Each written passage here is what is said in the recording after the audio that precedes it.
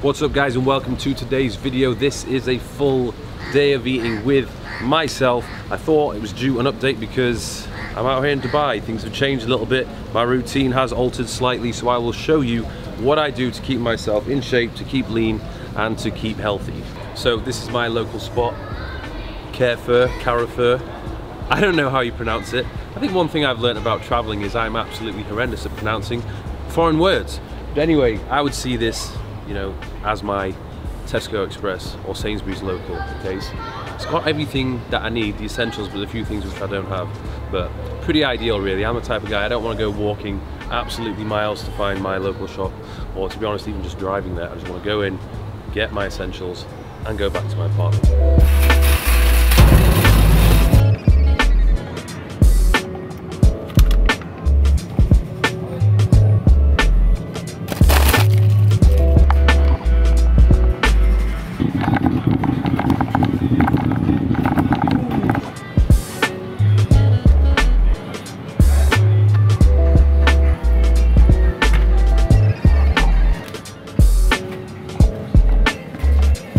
Right then, so this is the shop in all of its glory. I think all of this came to a total of around £70, which is around $90, which is definitely probably more on the expensive side of things, but since it is literally downstairs on my doorstep, it's very convenient, you know, and I can, you know, afford it, so it's okay. If we quickly go through everything, we have the fish. I'm going to be mostly eating chicken and salmon, because that's what I like to have. When it comes to like chickens and stuff, I'm pretty sure the standard of chicken here is pretty high, but if you are moving to a foreign country, I'd probably do a bit of research, because obviously, you know, the standard of chickens may not be as good as where you came from. We have some fruits, vegetables. Couldn't find any asparagus, that was pretty weird, but I have got asparagus from there before. Got some almond milk. I like to get the sweetened one because it just tastes nicer. It makes everything taste nicer. It has more sugar in it. A little bit more calories, but hey, that is just the way it is. Got some fruits and nuts to go into the oatmeal, which I'll be preparing. Leafy greens, packets of rice. These are definitely gonna be more expensive, so I actually bought a big chunk of dry rice because I'm gonna be doing more of that preparation. We have some sauces here as well. The seasonings, absolutely shocking selection of seasonings. I think if someone was to ask me what do I miss most about London or being in England, it's just like the brands. Like, you know, when you're walking around, you know which brands you like. Whereas here, I haven't heard of almost any of these, so it is gonna take a bit of time for me to get used to this and, you know, the things I like and don't like. Eggs, organic eggs.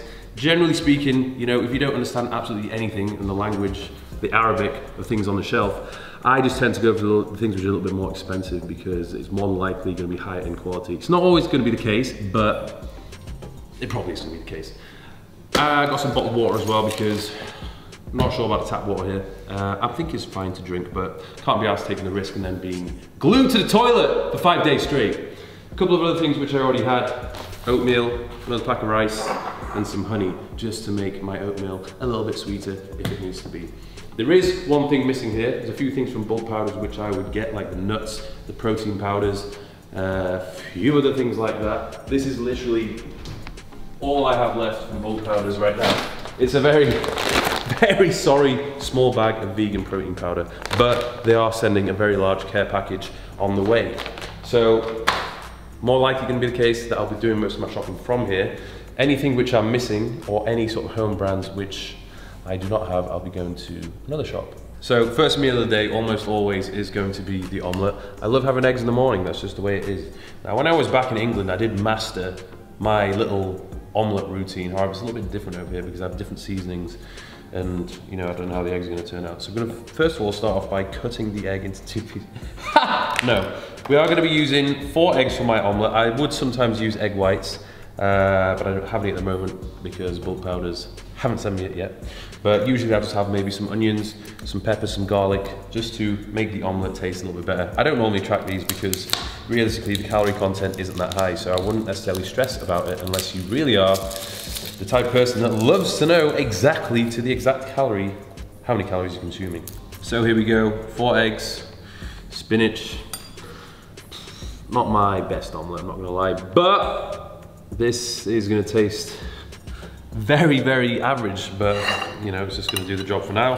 First meal of the day, omelette, spinach, bang, down, and then we'll be eating again in a few hours' time. Okay, if I need anything which that little supermarket doesn't offer, then I will go for a 15-20 minute walk into the marina, which is just behind my apartment building, and there's the big Dubai Marina Mall. So 15-20 minutes, nice leisurely walk in the sunshine, get my step count up, hopefully it won't melt. Well, obviously I'm not going to melt at this time of the year because it's not warm enough, but when it gets to March and April time, I'm sure it'll be a very different situation. We also have here Pier 7, which is a lovely destination to take a female on a date, if you want to take a female on a date, if you know what I mean. It's got a few nice restaurants as well. Went to Asia. That is very good, highly recommend.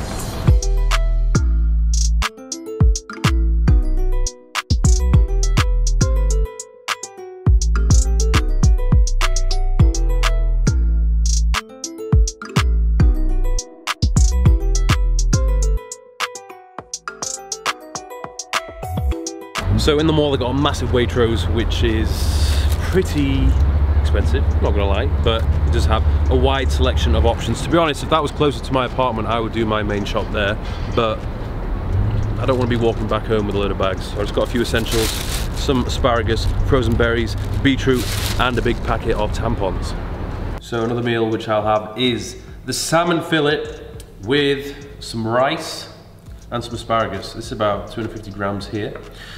What I absolutely j'adore is teriyaki. So a bit of teriyaki onto the salmon is, well, this is gonna be pretty awkward because it's not gonna pour out, is it?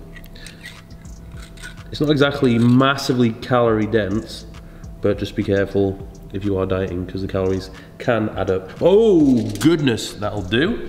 So just spread this onto the salmon evenly. You can add a bit more seasoning to it if you want to, but I think this is going to be good enough. So that'll do.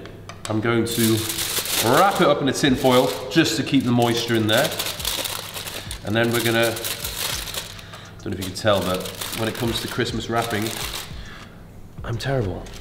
So we put this in the oven and let that cook for about 12-15 minutes. I just check on it every now and then.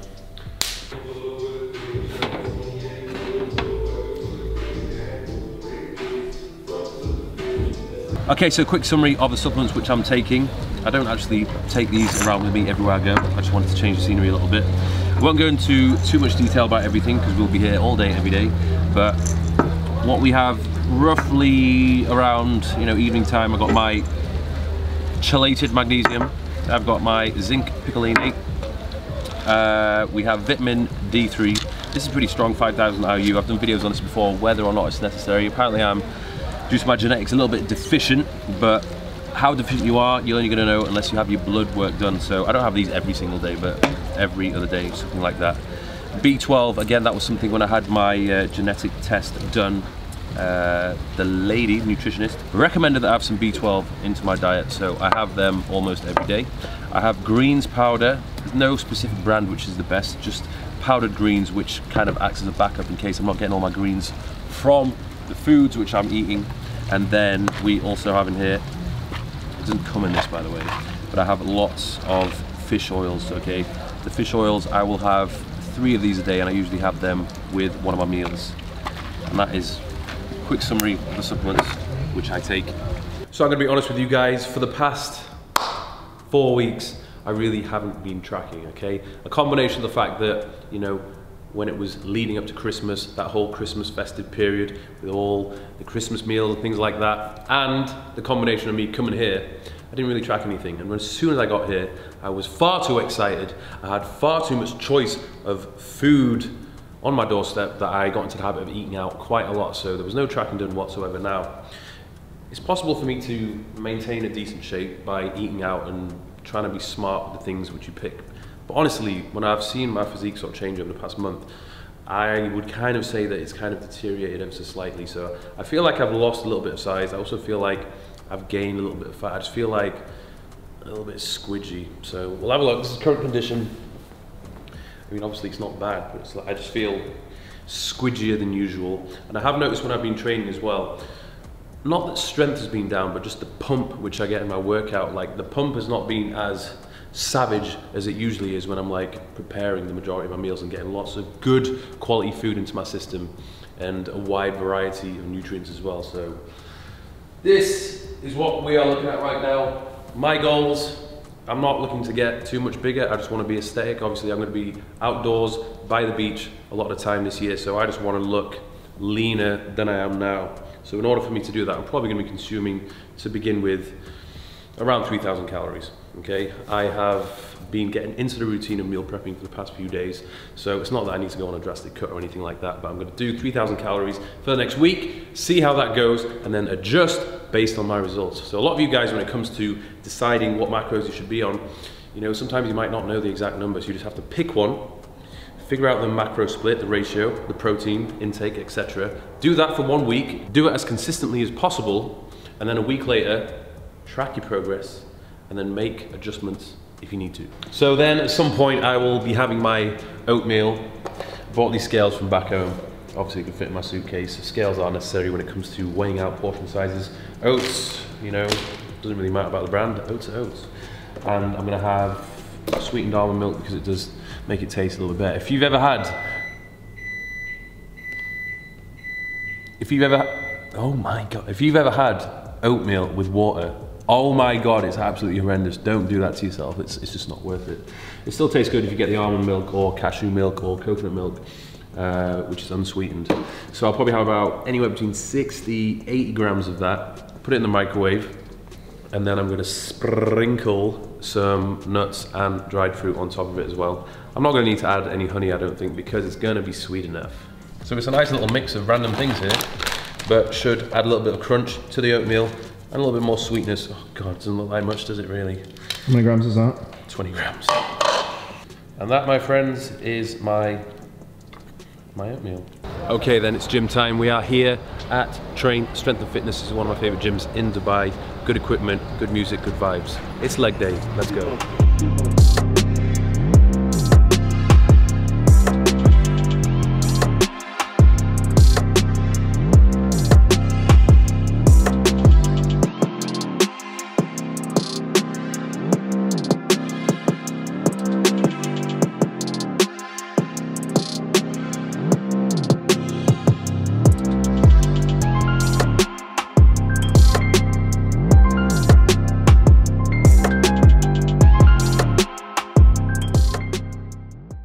So that's the leg workout done. Took around 70 minutes. I'm gonna go back home now and eat. I am not remotely hungry right now. Probably will be in about an hour. In fact, I will be absolutely starving in an hour's time. So let's go back and have the last meal. So here we are outside of Progetto Acai. Leg session done and dusted. Took us about 30 minutes to get here, so man has built up an appetite. This is one of my favorite spots. It's literally about a 10-minute walk from my place. Very healthy. I have some weird addiction to poke bowls at the moment, so I'm having a couple of these a week, but healthy ingredients, so it's okay. I'm trying to calculate how many calories is in this. I have no idea really. They also do very good bowls of acai. So let's go and have a look. Right, so I've decided from being out here, from now on, I'm going to follow a rule of 80-20, right? So 80% of the time, I'm going to be preparing my meals or consuming meals which I have prepared or know the macros of. The other 20% of the time, I'm just gonna eat out because I'm a big fan of eating out. Like, especially here, I can just sit outside, either enjoy the atmosphere or just people watch. The weather's nice, so why the hell not? Now, the problem is, which I've experienced this before, like, you know, I've been out here for 2 weeks. The first 2 weeks, every single meal I ate out, okay? And it's been nice. Of course it's been nice. It's been expensive, I'll tell you that. But the problem is I have absolutely no idea what my macro intake has been.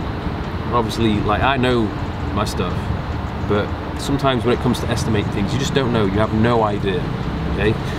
Prime example, the other night, went to Cheesecake Factory, and I was like, right, okay, I'm gonna keep it, you know, a little bit healthy, so I'm gonna have a Thai chicken curry. It looked healthy, you know, you can see on the video, it looks quite healthy. Guess how many calories was in that, yeah? I thought it would be like, oh, you know, probably got quite a bit of calories from the cream and stuff. I thought maybe 1,000 calories.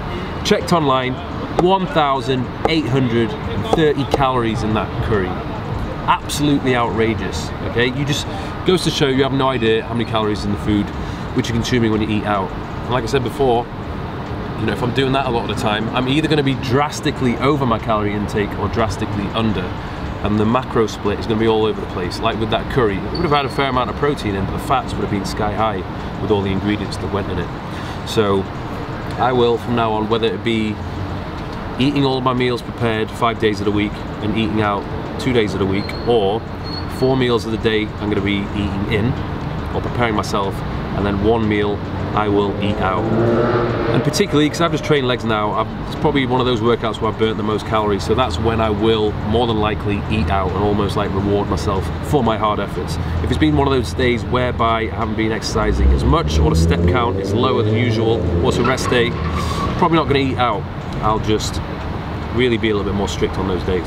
Okay, so it looks absolutely delicious, but again, we don't know how many calories is in it, and I'm, you know, judging by what's in here. We've got avocado, fatty, salmon, which is fatty. We've got some crushed walnuts, again, fatty, and quite a bit of rice. So, you know, knowing my luck, it's probably around 1,000 calories at least, but, you know, it fits roughly into the macros today. We had a solid leg session, so it's not going to do too much damage. Right then, when it comes to me calculating my macros, I have made myself a little spreadsheet. I made this back in 2013. Still using it to this day. I prefer it to MyFitnessPal and all the other ones out there. Basically what I've done is put all the foods which I eat on a very regular basis, input all the data, put some mad formulas together, and it comes up with this. Okay, so this is basically a full day. If I was eating 3,000 calories, that's 3,042, put it that way. I've got meal 1, meal 2, meal 3, meal 4, 5, 6. For those people who always ask me where can I get this spreadsheet from, you will have access to it if you purchase the hypertrophy programs on my website. So I suggest you do that. When it comes to the order of these meals which I've eaten, okay, I don't specifically stick to the same orders each day, okay? It really doesn't matter, I can mix it up, you know, whatever I feel like eating, depending upon when I'm training and so on, okay? The days can vary. Like, a lot of people when it comes to like meal prep and stuff, they feel like they have to be so regimented, like everything has to be like, oh, I've got to eat every 2 hours or every 3 hours. No, you can afford to be a lot more flexible than that. The most important thing is to make sure that you're hitting your target calorie intake for the day and your protein target for the day. The fats and the carbs can afford to vary, okay? It doesn't matter if you're 10, 20 grams off, it doesn't make a huge difference, okay? So keep that in mind.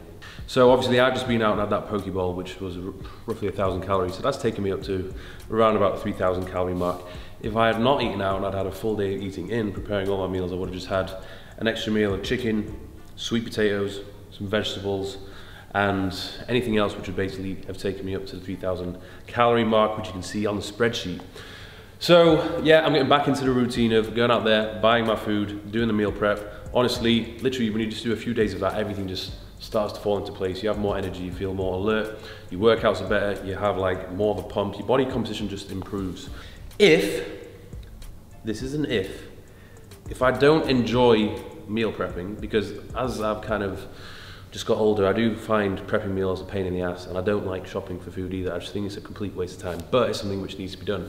So I'm going to look into see if there are any other services in Dubai which will help me out with this little inconvenience. So either I'm going to find someone to actually go and do the shop for me, because there's actually apps out there where people will literally go and do stuff for you, and they'll do the entire shop and bring it to your door, and then I can just prepare it. Or I might look into a meal prep company and give that a try. I've never tried meal prep companies, but there's a few out here, I've heard good things. So that maybe will be another video in the future. But thank you guys for watching. That is a full day of eating with me, Mikey T. Hope you've enjoyed it. Subscribe to my channel and like this video. For the love of God, like this video. See you soon.